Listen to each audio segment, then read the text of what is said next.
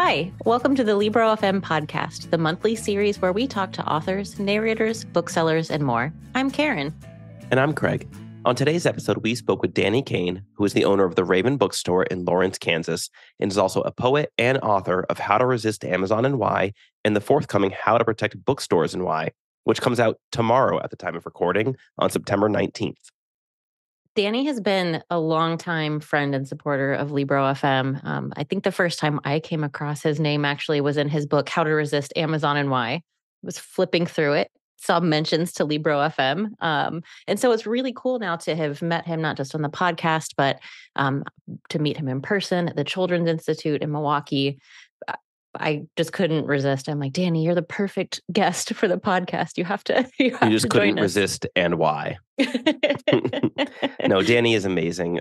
Meeting him in person was awesome. I think that's how this podcast episode was kind of born. We were like, hey, Danny, nice to meet you. What you doing soon? Do you want to be on our podcast?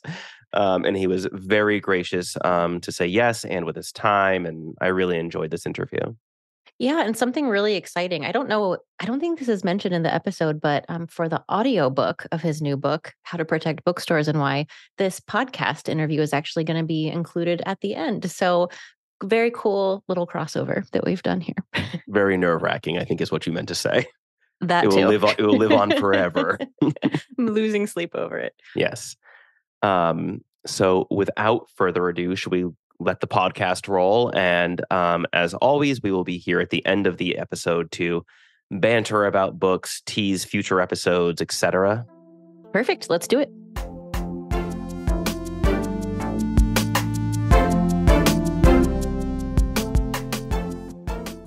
Cool. Welcome to the podcast, Danny. It's great to see you again. Likewise. I'm happy to be here. Awesome. Yeah, we've been talking about this for a while now. We all got to hang out in Milwaukee at Children's Institute. And I think I mentioned to you, Danny, when we start the podcast, we always say it's for authors, narrators, booksellers, and more. And I was like, you're all of those. So you are our perfect guest. We must have you on this. Although I've only done the narrator thing once. We'll see.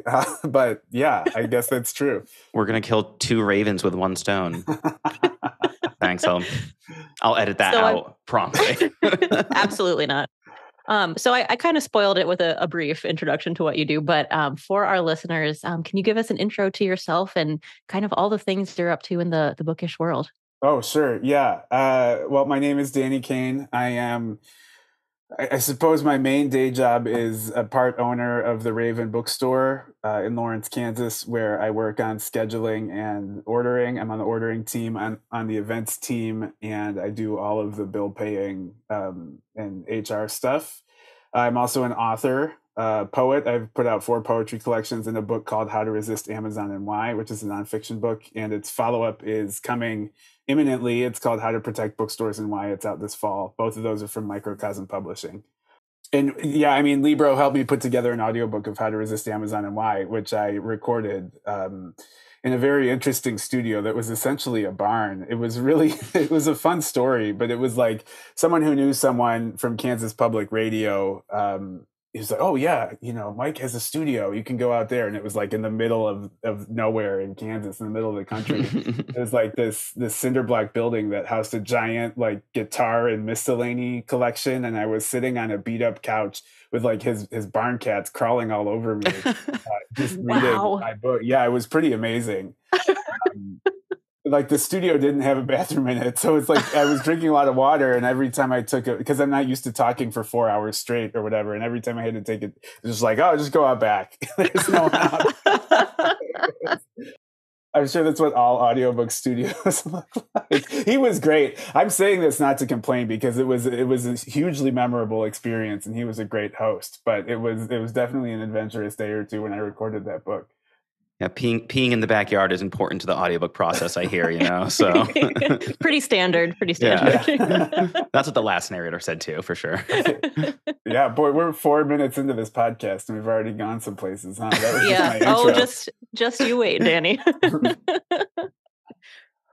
Awesome. Well, we have tons of questions for you. We're definitely going to want to hear more about this audiobook experience. But to kick us off, we wanted to talk a little bit more about Raven Bookstore, which I know is in Lawrence, Kansas. You're a part owner there. It's entirely employee owned. I loved reading about this bookstore online. Your mission statement is really beautiful. So, in your own words, we would love for you to just talk a little bit more about what the Raven is, what makes it so special, why you love it so much. Sure. The Raven was founded in Lawrence in 1987, so it's a pretty long time for a bookstore. And since the beginning, it's been really community oriented. I think any bookstore that's going to succeed has to be really plugged into its community. In the 80s, when it started, that meant specializing in mystery and local titles, because there were a lot of bookstores in Lawrence and they all had their own specialties. But since then, as the other bookstores have closed, we've become kind of the general audience bookstore for new books in Lawrence. And part of that was moving to a new location on a little bit busier part of the street where we're on. Part of that, and in terms of employee ownership, part of that is just trying to make sure we're providing good jobs in both in Lawrence and in the book selling community, where it's really, especially in the book selling community, it's really a challenge to build a career or to make a living wage. And we try a lot of different things to do that. One of which is employee ownership. So the kind of our core leadership team all have ownership stakes in the business, and they share decision making and strategic planning with me. Part of it is we just have a pretty high starting wage, as high as we possibly can. And there are countless ways that a bookstore would plug into its community, but that's kind of where we start. Is what can we do for the community, and how can our role as a bookstore help make Lawrence and America and the book industry a better place? Which sounds really lofty when I say that, but it really does animate us, because I do think a bookstore is kind of uniquely suited to be a force for good in the world. Perhaps I don't want to say more so than other small businesses, but just in terms of bookstores, I think there are a lot of things a bookstore can do to fight for positive change. That was the line from your mission statement that I loved. I think it's like the first one where it says, "We believe that like bookstores and books may not be able to solve all the world's problems, but they're a great place to start." And you talked a little bit at the beginning about all of the different hats that you wear at the bookstore. What does your day-to-day look like? And has that changed over time? Or, what is your life there then? one of the things I love about working at a bookstore is that the days don't really look the same, which is, that's nice for me. I don't really do that great in a daily routine. But my weeks do have a rhythm. Like early in the week, I'm really focusing on restock and kind of rebuilding the inventory after weekend sales. Payroll happens twice a month. Schedule making happens every 2 weeks. And then aside from those daily things, I'm always meeting with sales reps because I do front list ordering for adults. And so I'll be looking at Edelweiss catalogs and talking to sales reps and putting together our orders for the next season.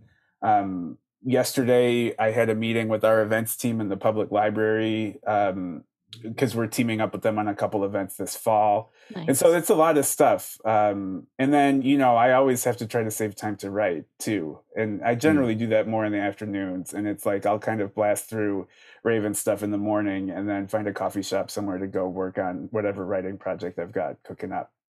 And then 5 o'clock, it's time to pick up from daycare, and it's like dad is another hat. It's perhaps bigger than all of those other things, but I like being busy. I like it helps me stay interested and motivated. My last question I want to ask you about Raven is entirely selfish. I love zines. I love reading them. I love making them. And I see that there is a big zine presence on the website for Raven. How did that come to be? And what does this look like? Sure. Really early on in this whole Amazon pro small business journey that we're on, I had some tweets from the Raven account get really popular. And a friend of mine who runs a bookstore in Cleveland called Maxbacks, a really good friend, texted me and said, those tweets that are going viral, you should turn them into a broadside or a zine.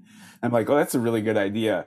Because it was just like in that particular conversation about bookstores and Amazon, it felt like a really good resource to help broaden that conversation and to give stores to have that conversation with their customers. Because booksellers are really good at having that conversation among themselves. But I was happy to try to make a resource to facilitate that conversation happening with customers. When I was in grad school, I had started making zines. We had a pretty cool, I was teaching English 101 and 102, And the person who ran the comp program at KU at the time was like a zinester. He was, in the 90s, he was in the scene. And so as like one of the writing projects for English 101 at KU for a couple of years was to write a zine and talk about audience and rhetoric and stylistic choices and how to communicate. So it was like, as I was prepping those lessons, I learned how to make zines myself. And whenever I would read at a poetry open mic or something, I would just make a zine of my 10 most recent poems and sell a little pile at the book table. Cause it's like my first poetry book took 7 years to write. I was well out of grad school by the time it got published.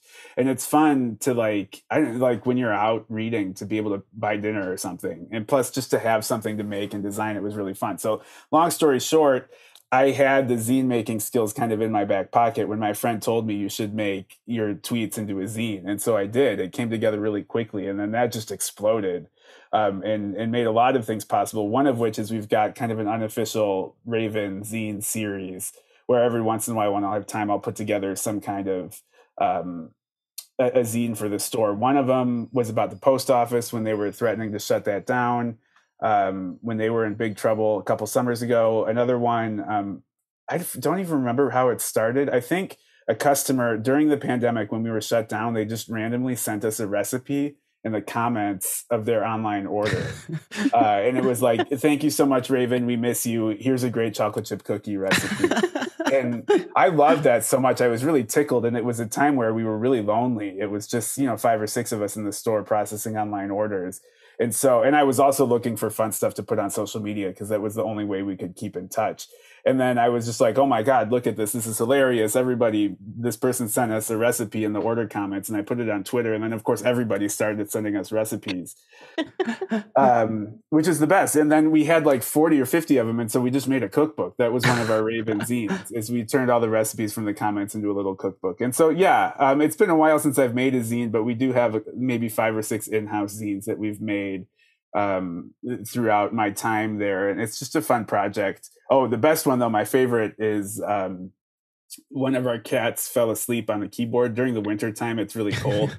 And so they fell asleep on one of the cash registers. And one of my coworkers had the brilliant presence of mind to open up a Word document while he was asleep on the keyboard. And it just filled up with text. And this is me thinking as like a former English grad student, but I was like, this is a really interesting, like postmodern metatextual experiment.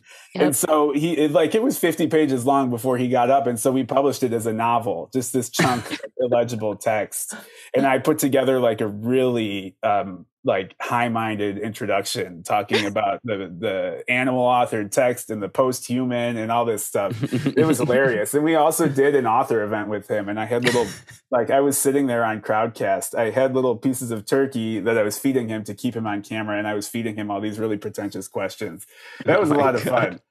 That was great. We did get one order though, like someone ordered 10 and then returned it and was like, this is not what I thought it was going to be. Like I was promised a novel by a cat. That's exactly what you got. Right. So it's just fun. It's one of the ways that the bookstore can kind of show its voice and its personality. I love it. Do you have a photocopier in the bookstore? Where are you photocopying these? No, we printed them. For a while, I know it feels a little anti-punk to do that. For a long time, when the Amazon zine came out, I was like, I have to photocopy these and staple these myself. That's authentic. And then word got out, and I was just going through hundreds and hundreds of orders, and it was like, I need my social life back. I'm spending every night, every afternoon at Kinko's, and every night at the dining room table with my long arm stapler, and so yeah. Can't staple anymore. Right. Well, speaking of the Amazon zine, that is our next question. But before we get to that, I want to know, did you make those cookies and were they delicious? Oh, yeah. I think I'm not the baker on staff, but I'm pretty sure we have made some of this stuff from the recipe. There's some really interesting things in there. Yeah. That's amazing. So how to resist Amazon and why? Before we jump into the questions about this, first off, just want to say thank you for partnering with Libro over the past for a while, but especially over the past week. For listeners who may not know, we made the audiobook version of How to Resist Amazon and Why free for all listeners during the Prime Day event. So thanks for doing that with us. That was awesome. It was your idea. I loved it. It was a lot of fun, and it was really amazing just to get tagged in so many social media posts as people were talking about this and making their arguments about supporting small businesses. It was a dream come true. So it was really cool. Awesome. For us too, for sure. So you kind of started talking about this a little bit, but for people that may not know or have not read this, can you just tell us what this is and kind of how you got started with it?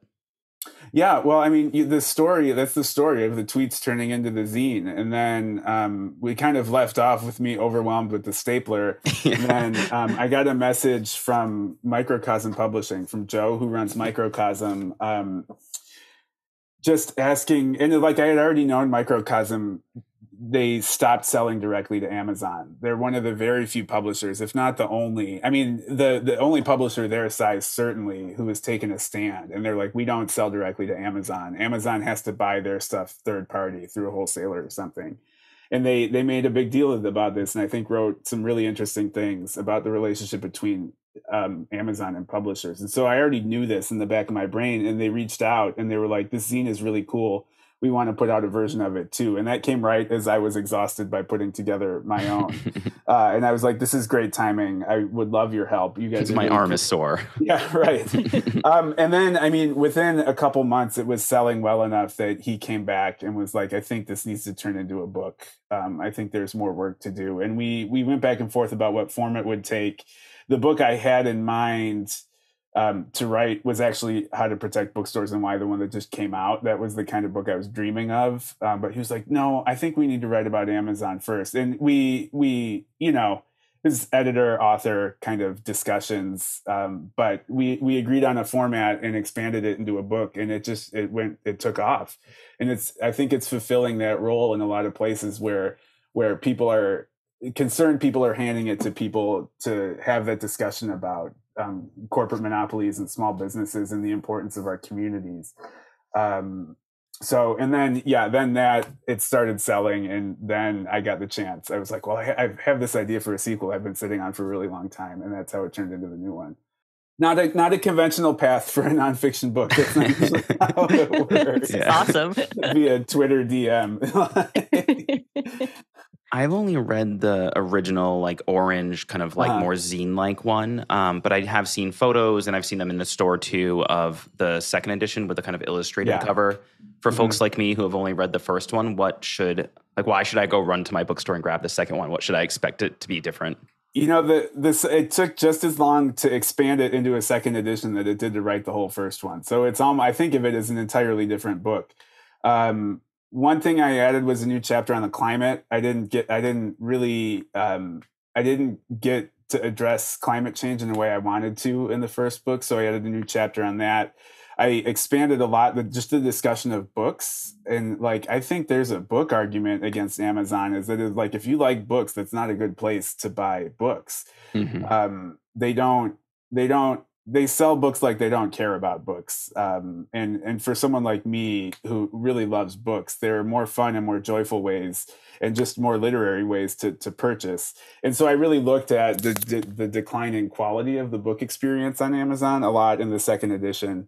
And then it's like, I mean, after I turned it in, a lot happened. Like a lot of important stuff happened that I was like, I think I need to revisit this, primarily being on the labor side.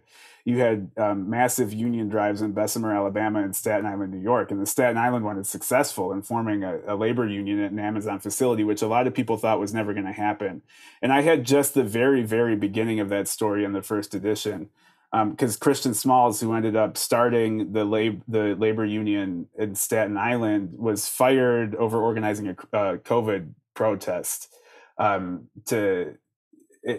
favor of bringing safety measures to his Amazon warehouse, and they made a point of scapegoating him, and that's where that story ended in the first edition. But then he went on to organize and create this national movement of Amazon labor, and that felt really important to me to include in the second edition.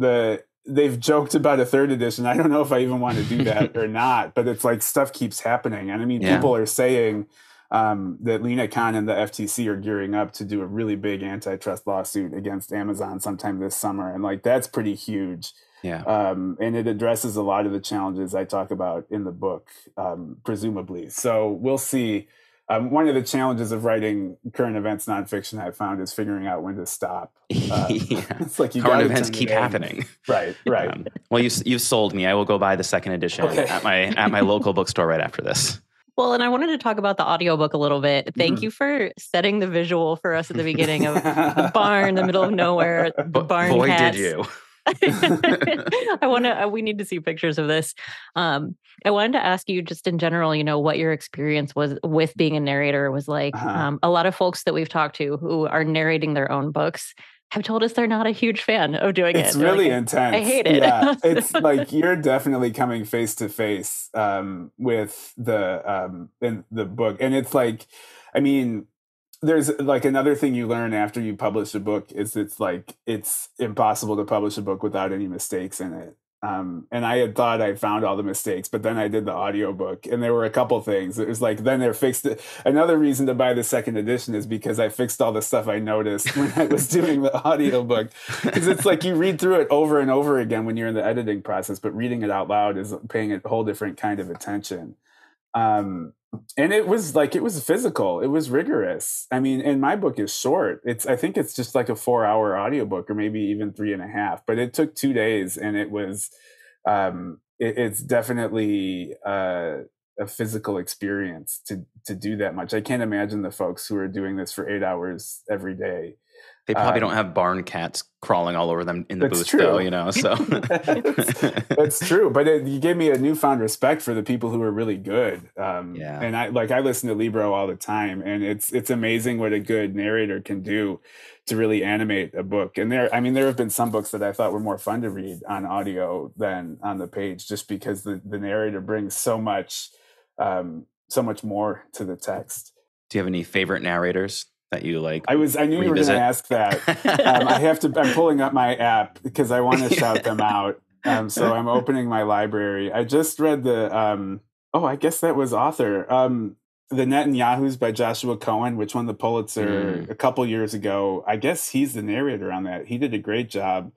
And that one has like music and a couple other voices too. So that's a really good audiobook production. I love that book so much though that I had to get to the end, and so I was like alternating between a paper copy and the Libro. I really love the woman who did all of the Neapolitan novels for Elena Ferrante. Oh yes. The person I love, who's I also really have a really big soft spot for Irish audiobook narrators. There's something about a good Irish audiobook narrator that I'll just listen to anything. And so all the folks who have done Tana French's Murder Squad mysteries, that was my candy at the beginning of the pandemic when I couldn't pay attention to anything else. I like tore my way through that series. And the best one is The Likeness, which I listened to, and Heather O'Neill was the narrator on that. One of the things I love about Libro is that you can click on the narrator's name, though. Like, that's super cool and browse. So yeah, let me get the Elena Ferrante. Hillary Huber, that's who it is. Yeah, she's really good. Awesome, thanks. So moving on to 50 Ways to Protect Bookstores. So when you said this comes out in the fall? Yeah, so the 50 Ways to Protect Bookstores is a zine that we put out as kind of a sneak preview. And then the full book version, which is called How to Protect Bookstores and Why. I just went to the Microcosm warehouse this week to get my contributor copies. Nice. So, yeah, there it is. Yeah, what do you want to know? Yeah. I was just wondering if you could tell us a bit about it, and then obviously you cannot tell us all 50 ways because you have zines to sell, but if you want to tell us 1 or 2 ways that you think our listeners could, actions they could take to help their bookstores, that'd be great. Yeah. Well, the whole project in general, I wanted to tell the same story. This project has always been about the importance of community and small businesses and bookstores in particular in building that community and kind of the threats posed to those communities by this billionaire monopoly vision of the world. And I think Amazon, How to Resist Amazon and Why tells that story from a cautionary tale but I wanted to really focus on the people who are doing great work in spite of these challenges and in the midst of these challenges. And so How to Protect Bookstores and Why is centered on 12 case studies of innovative and inspiring bookstores. I went to all of them. I interviewed multiple people at each place and kind of told their story of kind of post-COVID, post-George Floyd, post-inflation bookselling, post-gentrification bookselling, and like how do you carve out a place and nurture your community in the midst of all this. And then intertwined with all that are these kind of practical things for people to show up. I wanted it to be an action-oriented book too, so people could read it and be like, this is how I can help bookstores. I think one thing I heard over and over again is just to show up and be part of that community. Like go to events. Of course, buying books is kind of the heart of it, but even just being there, making friends with the people who work there, becoming a familiar face, just to have a full bookstore is really important for these places, especially if there's something like an event going on.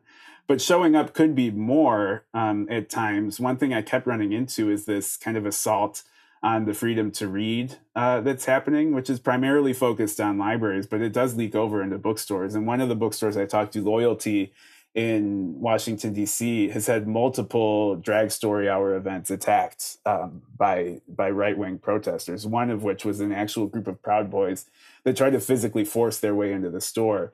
And what saved the event and protected those booksellers in both cases was people showing up. And there was a barricade of allies in the front of the store that was literally forcing the Proud Boys away. It turned into a physical confrontation, but imagine what would have happened if they had made it into the store.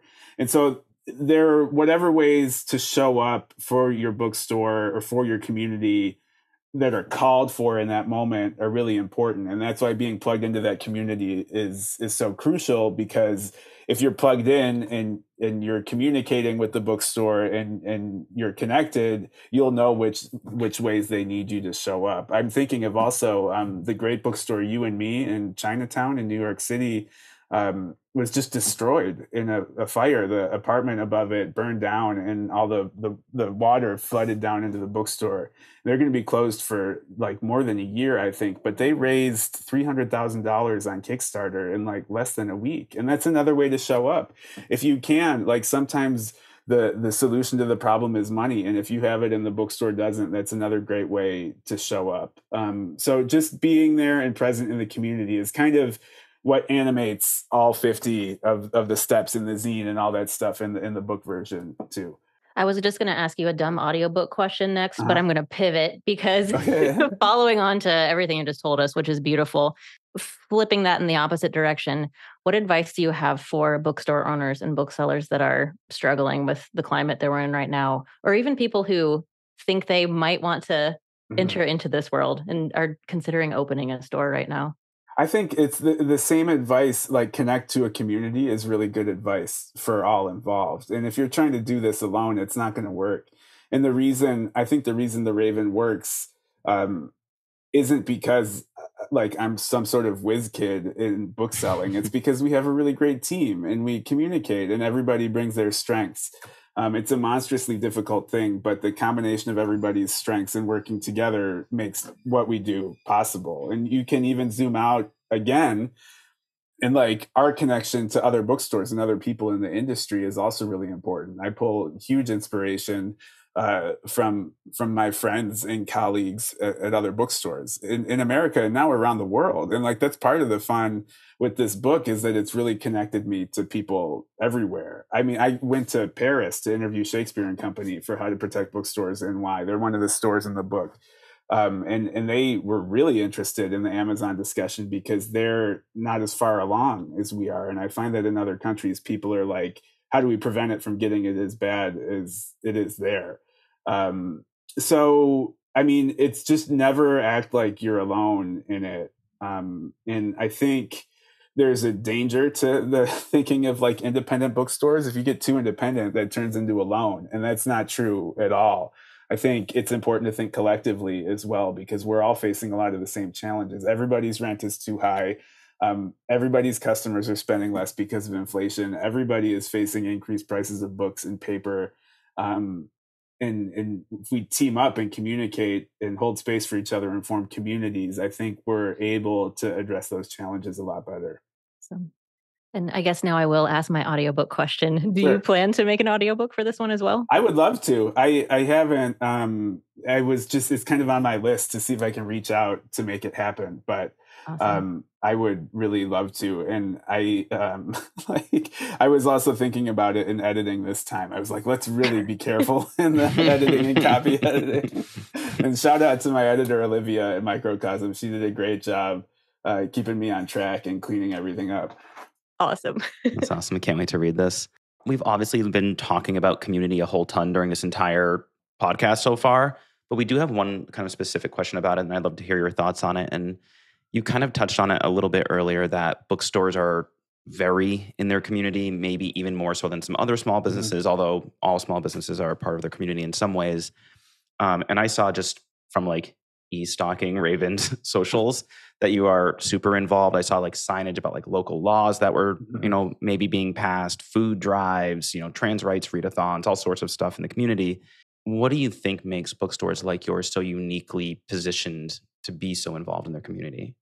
Well, I think it like at its basis, I think book selling is already political, which makes it well suited for political and justice work. Because the simple question of what you order and what you put on the shelves and how you display it, that itself is arguing for something. Like every time you put a book on your shelf, you are arguing something about that book. In a curated bookstore, you're saying like, this book is worthy of your attention. And like that itself is an argument. So if you think of this idea comes from the feminist bookstores movement in the 1970s. It's called the feminist shelf, but it's the idea that, and they were using it to further feminist movement goals and practices. But you can also, I think, use it for any kind of justice work. The idea that creating a certain collection of books and arranging it in a certain way, both like what isn't in the store, but where things are situated in relation to each other, you're creating an argument. Like that's a political argument. And so it's not that much of a stretch to push that even further and be like, okay, how are we fighting for justice in the greater world? And if people are coming here, like lately, especially Kansas just passed this bill called SB 180, which is a really restrictive attack on trans rights. It's arguing about, I mean, the Secretary of State wants people's genders to revert to their sex assigned at birth when they renew their registrations, regardless of their gender identity. It has limitations on who can use what kind of bathrooms. It's a really scary bill. And so we find it very important just to create a safe space where queer people can be. And it's like, nobody cares what bathroom you use here. It's all gender. It's a single stall. You're safe here. And you're also going to be, we're going to give you access to reading material that validates who you are and gives you strategies to fight for a better world. And so you can see how creating the arguments on your shelf turns into real life justice work. And so we just think about our priorities as people and our priorities as booksellers and think about how we can create how we can use the bookstore model to fight for a better world. I think a great example, we did kind of a Pride Month closing queer mixer. And so we were like, we're going to close the store early and then open it for this kind of private event where just queer people, whatever that means to you, can come here and be safe and be amongst each other. And we're creating space for that. And we of course ordered special books that would be of interest to folks like that. And we also had resources. We had the public library there with resources about changing your birth certificate to better reflect your gender identity. We had people from the Sexual Trauma and Care Center. And so it's like creating a space and also trying to connect people with resources they may need. And I mean, it was great. It was a full store. It was a really great event. And I mean, we're probably going to repeat it. So it's just that kind of work. It's like, what are you already doing as a bookstore and how can you extend it just a little bit to create some sort of fighting for a better world? God, I love that.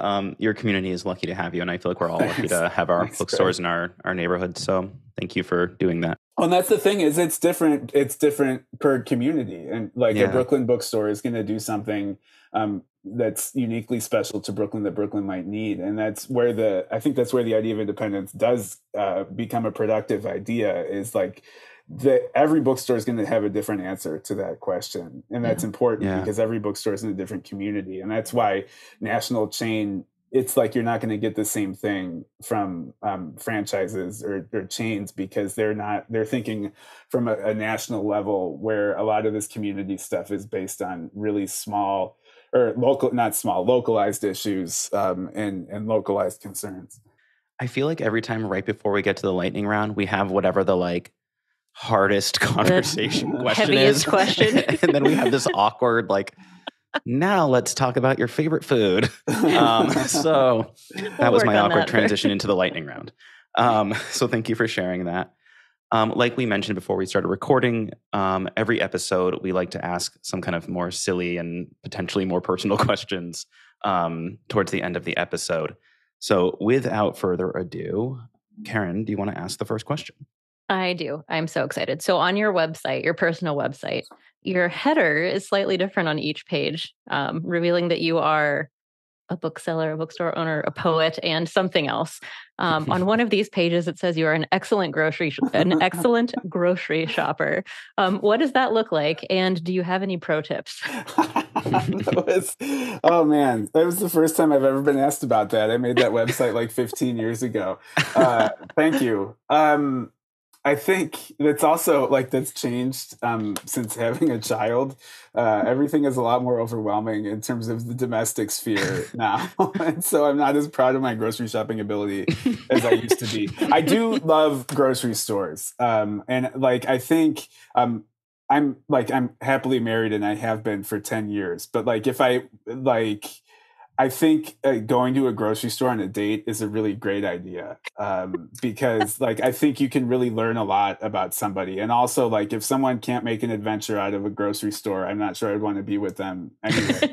But like also like going abroad, I love going to grocery stores in other countries. Yes. It's so fun. And I always end up with weird snacks. And so part of me is this is a long answer. This isn't lightning at all. This is great. This is a lightning storm. You know? Every writer, just has a couple obsessions. And I write poetry and I write these books about small businesses and communities. And I think they're all kind of animated by the same question of like, how do you be human in the post-capitalist world? When corporations control so many aspects of what we experience, how do you find joy and authenticity and love and all that other stuff? And so poetry is one way to explore that, and the nonfiction is another. But I think poetry is great because it's a space for like ambivalence or conflicted feelings much more than nonfiction is, at least how I write it. So like with poems, I can critique the conditions that led to a mega supermarket and also find joy in the experience and the overwhelming bounty that I find there. And so that's a lot of what I'm thinking about when I write poems. And I think that's probably why something about grocery stores ended up on the website. That is an amazing answer. I'm so glad I asked that question. Thank you. I'm looking forward to the How to Resist Whole Foods and Why book now. It's owned by Amazon. Yeah. So it's in there. Yeah. Nice. I got to get that second edition, So what game show do you think you could go on and win? We've been watching a lot of Jeopardy. I like Jeopardy. I like to fantasize about being on Jeopardy. I don't know if that's the answer I want to say, but I think the actual true answer is The Price is Right. Nice. And it ties back to the grocery shopper thing. Like if you need me to put 6 groceries in order of price, I can probably do it better than I can have a grasp of the history of the kings of England or whatever else. Yeah. In literature and poetry categories, I'm always great. Like I'm always rooting for Final Jeopardy to be a book question. But and it's like there are so many situations where I'm yelling at the screen like, it's Toni Morrison, you idiots! How do you not know this? So I saw that Raven Bookstore has 2 bookstore cats. Is that correct? One is retired and one still lives at the store, but yes. Okay. Well, for the sake of this question, we'll consider them both still active. Which one is your favorite and why? I can't answer that. I'm going to get in trouble if I answer that. So I'll edit it out. Trust me. They're both so wonderful. They were. I mean, Dashiell is the one at the store. He's really gregarious, and like the classic kind of large male bossy cat. And then Naya was a very regal. She was a tiny black cat. She just kind of got worn out on the customer life. So she moved home with one of our co-owners, and now she's living a really happy retirement, like chasing bugs in the backyard. It's much better her speed. Yeah. But she'll come to visit every now and then, and we get pictures from that bookseller. But they're both wonderful. Awesome. And I would just really get in trouble with the booksellers if I had to pick. Totally fair. It's a controversial question. Which cat wrote the book? Dashiell. Nice. That's the big one. That's the gregarious gray one. Yeah. Needed a lot of body mass to fill that keyboard, So we've talked a lot about the bookstore so far, and I want to know, what is the best part about running a bookstore and what is the worst part about running a bookstore? I mean, it's so great to be this community work is really fulfilling and valuable to me. I've really gotten to know a set of amazing coworkers very well. Folks who have come and gone and folks who are still there. It's been a real privilege to get to know them and work alongside them, and just to meet folks like you two and folks at publishers, and just to get a sense of, despite its challenges, how cool this industry can be and how many cool people are in it. Trying to do good work despite everything that's stacked against us that's like me finding my community is meeting everybody, both at the Raven and nationwide and around the world. I've met some really great folks around the world from bookstores too. So just the kind of people it brought me to, I think, is the best part. And like the hardest part is it's always challenging to turn a passion into a business. And it's like, there are days where books are frustrating to me, and it's like, I love them. I love reading them. But it's like, it can be tricky when your bread and butter is also like your passion. And like, that's kind of the dream, but there's also a risk. There are days when that's hard. Yeah. But I mean, overall, it's been the best thing I've ever done. So the good far outweighs the bad. I love that idea of like it being really hard to turn your passion into like a business. I've dealt with that myself before. I was like really into music, and I was like, I'm going to start a record label. Like a year in, I was like, I hate records now. Like, I never want to see another cassette or record for as long as I live. Yeah, I totally get it. I've been roller skating a lot, Nice. Going to the rink. And it's been really fun, and I've gotten really interested in rink culture and the folks who do this and who have done it for decades. And it's like, of course, I'm like, well, I should write a book about roller rinks. And then like after a while, I was like, no, I don't want to turn this into research. Like, this is fun. I want to keep this as not work. And so at least for now, I've decided against it, just because of the perils of turning something that you love and do for fun into a moneymaker. Danny, what is your favorite Waffle House menu item and why? That's a very good question. I'll tell you my order. I have a breakfast order and a lunch order. So for breakfast, I get 2 eggs with bacon and hash browns, and I get my hash browns smothered, chunked, and capped, which means with, onions, ham, and mushrooms. And then the Texas Bacon Chicken Club is a delicious chicken sandwich for lunch. It's very, very good. And I asked them why is this chicken so delicious? And one time they told me because they ship it in the marinade, like it's marinating in as they get the chicken, and so it's marinating for a long time. But the secret is out. My first 3 poetry books each have a Waffle House poem in them. I really love.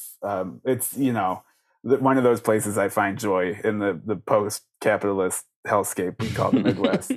Well, speaking of what you just said about, getting too close to things you love, and I worked at a Waffle House for one day. Did you really? For one day? And I will tell you, I experience it differently now. I kind of wish I I'm sure you do. I have all the admiration of the world for the folks who work there. That cannot be an easy job. There's no such thing as unskilled labor.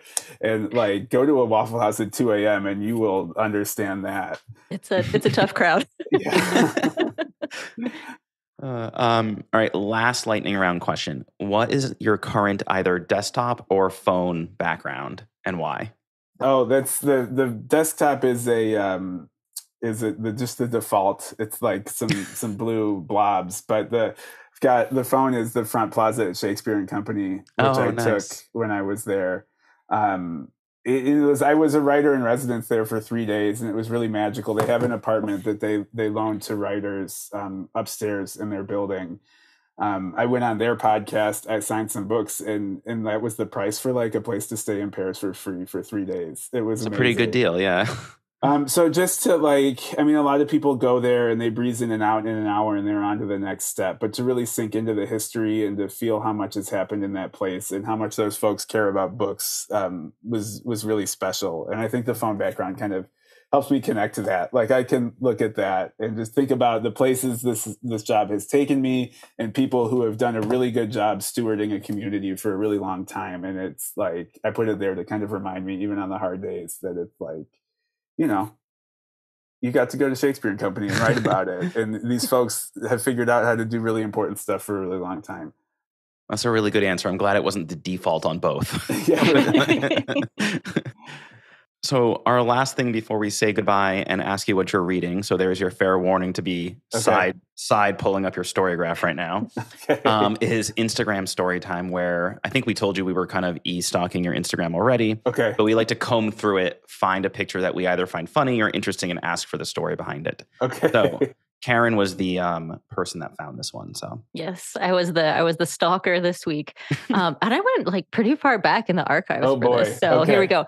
I found, I think, a series of photos. You posted a few of these from a place called the Hamilton Wood Type and Printing Museum, and it looked like you were making some pretty sweet stuff there. What's the scoop with this? I spent a week there. That was really cool. When I was in my MFA at the University of Kansas, I was looking to learn how to do other things because I had a feeling that teaching wasn't going to be it for me. One of those things was I got a job at the Raven, which ended up being the answer to what I was going to do. But I also took a book arts certificate and took a series of classes to learn how to design and make books. And so that taught me how to use InDesign, which has been super helpful in my career. But one of the classes I got to take was a 5-day immersive class at Hamilton, which is it's an old print factory. No, they made wood type there, and now they have a big print shop. And we were there from 9 to 5 every day, learning how to use their wood type and their letter presses. It was super cool. It was a while ago. It was maybe 8 or 9 years ago, but it was really fun just to this beautiful antique wood type. And it was we'll be here to help, but go experiment and have fun. And it made me fall in love with Wisconsin. The small towns in Wisconsin with the cheese curds and the brandy old fashions and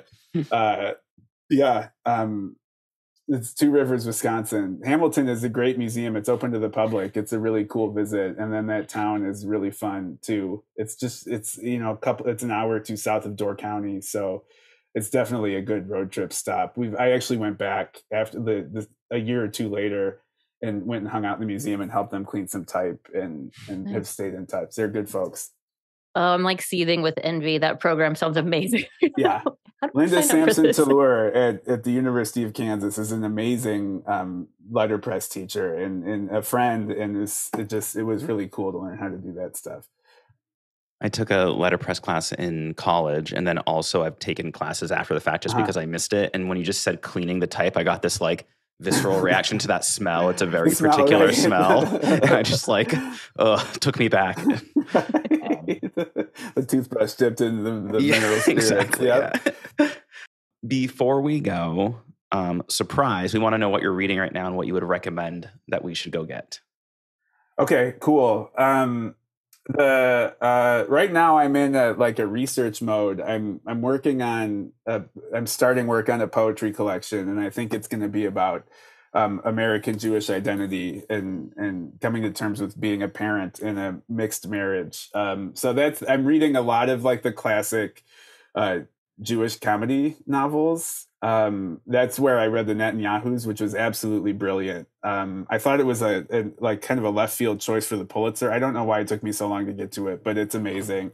And I'm reading Everything is Illuminated by Jonathan Safran Foer, which was a huge deal 20 years ago. Have never read it. I'm enjoying it a lot. In terms of summer fiction, James McBride has a new novel coming out next month, The Heaven and Earth Grocery Store, which actually fits into the Jewish comedy genre too. It's about a small town in Pennsylvania where the local Black population and the local Jewish population kind of team up to shelter the disabled kid from the state. He's a member of the Black community, and the state wants to take him away. And it's a caper. If you know James McBride, you know it's told with great love for its characters and an amazing sense of humor. He's probably my favorite novelist, and he's only written a couple, but The Good Lord Bird and Deacon King Kong are both incredible, and this is a really great addition to the James McBride. You're going to love our next episode of this podcast then, because that's who we're interviewing. So Karen and I so Karen and I are both actively reading that book right now. I haven't started it yet. Yeah. Well, I'm actively reading it. Tell him that Danny from The Raven is a huge fan. We will. I met him at Winter Institute once, but I love those books. He's so great. And he's a really interesting person to talk to. You guys are going to have a great time. Yeah, we can't wait. Awesome. That's a good get. Nice job, guys. Yeah. It's always an honor to I was on the Shakespeare and Company podcast, and Hernan Diaz was just on it the other day, and they've interviewed Otessa Moshfegh. It's always a kind of an eye-opening moment for me to see who else has been on these podcasts. Yeah. You are an equally big deal, Danny. I don't know about that. Well, Danny, thank you so much for spending your Friday afternoon with us. This was such a pleasure. And we can't wait to keep in touch. And we'll talk to you about that next audiobook. Let's get it going. Please do. I'm totally interested. All right. And say hi to James for me. We will. We will. Thanks for the time. Cool. Nice to see you again. Thank you. All right. Bye.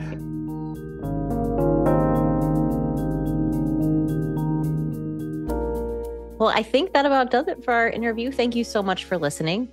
As of the date that this podcast airs, September 19th, you can get your hands on a copy of Danny's book, How to Protect Independent Bookstores and Why. So highly recommend that you go check that out. You can also get the audiobook version from us at Libro.fm. Yes, please run to your nearest bookstore and purchase this book. Danny is a gem and deserves your money. Give him and your local bookstore your money. Absolutely. Protect that bookstore. Well, Craig, before we go, I would love to hear a little bit about what you are currently reading. I just started a new book, so I don't have a strong opinion on it yet. But for any listener of this podcast or friend of mine in real life, you might know that I like a author you may have heard of named Stephen King. I didn't know this about you. I'm stunned. Wow. I can tell from your face. You are so stunned. Yes, Stephen King just released a new book called Holly. And for readers of Stephen King, the name will sound familiar. It is Holly Gibney, who has made appearances in other Stephen King books. Most recently, The Outsider, which I absolutely adored. The Outsider was so good. So I am very excited to dive into Holly and see what she is up to. I'm just a little bit into it, and it is told from different perspectives, which I love. It is kind of a whodunit thriller horror. Wow, big surprise being Stephen King. But I'm liking it so far. I'm interested to see where it goes. I will not say too much more about it. I do not want to have an opinion that I will have to walk back in a future episode. So for now, I will say that if you liked The Outsider, go grab this book. I've been hearing so much about this. My dad and my sister are huge Stephen King fans. They've read everything and they're sharing a copy of this. And there's been a lot of family conversations hurry up, finish it so I can read it. When you first said it, I was like, did they cut it in half? Horizontally, is that how that works? Oh, that's even worse. I was picturing directly down the center. It's more work that way. Cool, good to know. Thank you for the recommendation. Speaking of recommendations, what are you reading, Karen? Also reading horror. Shocked. And loving it. I am reading The September House by Carissa Orlando, and it is so enjoyable. This book is about an older couple who has moved into it's a classic haunted house story. They've moved into this house that's like been on and off the market over and over again. It's super old. People keep selling it back to the bank for unknown reasons. The realtor, when they buy this, is super cagey with them about like, oh, like maybe let's skip the basement on this tour, that kind of thing. And sure enough, they move in. There are ghostly apparitions all over this house who, over the course of time, they've come to know their names. Some of them are like your classic, like creepy children. I can't believe I like this book. This sounds amazing. I'm so scared of ghosts, and I love this book. There is something particularly nefarious happening in the basement of this house that's kind of orchestrating all of the shenanigans. And the reason we call it the September House is that in September, blood starts pouring from the walls, and oh no, the ghostly figures become extra heightened in their shenanigans that they're perpetrating against the owners. And basically, we pick up the story. This has been going on for multiple years. The husband has either left or gone missing. We're not sure. The woman's daughter comes back to visit to try to help figure out where the husband has gone. And Margaret, the main character, is desperately trying to hide the goings on in this house from her daughter because she thinks the daughter is going to try to make her move out.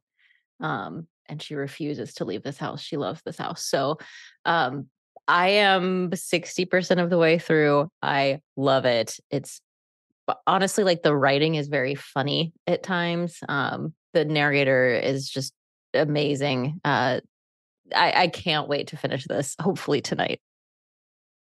I'm going to buy this book. It's really good. While you were talking, I Googled. I was like, when did this come out? One, if it didn't come out in September, I'm pissed. And two, is it out now? Or do you have some sort of special, I'm a fancy podcaster privileges? But no, it came out September 5th. So as I say on most episodes, I will be heading down to the Brookline Booksmith directly after this recording and buying this book. I think you'll love it. This is right up your alley. And you had me at haunted house shenanigans. Yeah. I do recommend listening to the audiobook as well. I'm doing the classic back and forth between the two. And the narrator for the audiobook is Chef's Kiss. She's crushing it. I love her. Nice. Love a back and forth. Indeed. I will pick this up. I will report back to you. It better be good. It's great. I'm confident you're going to like it. Well, everyone, thank you for listening to another episode of our podcast. If you follow it, thank you. Please give us a rating. If you do not, think about it. It's fun. Give it a follow. Just saying, it might be fun. Also, if you are not a Libro.fm member yet, you can sign up using the special code LibroPodcast, and you will get 2 audiobook credits for your first month of membership instead of just 1. And as always, thank you for listening.